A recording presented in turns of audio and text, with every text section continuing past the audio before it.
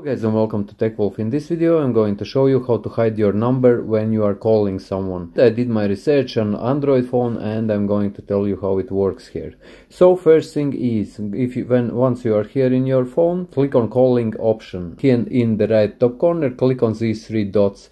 When this opens up, click on settings, and here for some Android phones will be option caller ID, and you can hide your caller ID. But if you don't have that option, you can click on this second option, which is in my case caller ID and spam protection, and you can click on here and you can activate here this option. And this option sometimes works in some countries and in some countries it doesn't work.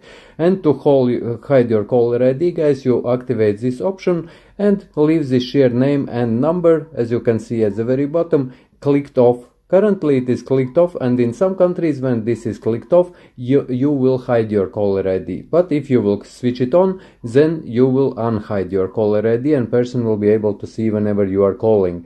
And guys, yes, there is no other options, as I did my research, guys, and if in your country your mobile provider is not providing this option, you will not be able to hide your caller ID, unfortunately. So yes guys, I hope that you found this video useful. If you did, leave a like, share this video, subscribe to my channel if you are new, and see you in the next one.